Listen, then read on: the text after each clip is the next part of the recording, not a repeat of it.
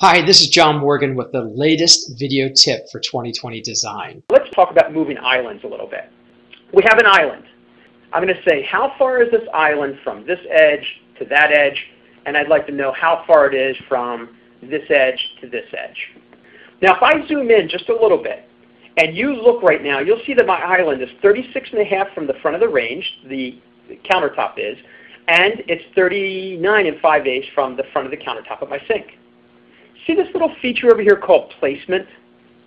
If I draw a box around that island, I can click on the center feature right here. It's called move. You see my cursor right on top of it. And I could type in a dimension. I could type in 5.5. If I want this dimension to be 42 inches, I need to move it 5.5 inches. If I hit the down arrow, I just moved it 5.5 inches.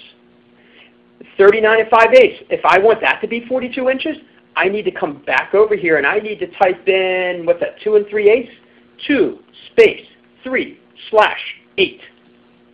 I'll move it to the right, 42 inches. Again, all I did was draw a box around it. Simply come over here, click move, and type in how far I wanted to move it. And it moves everything. It moves the island, the appliances, the sinks, the chairs, the people, the plants, anything attached to it. You could do that with any group of items.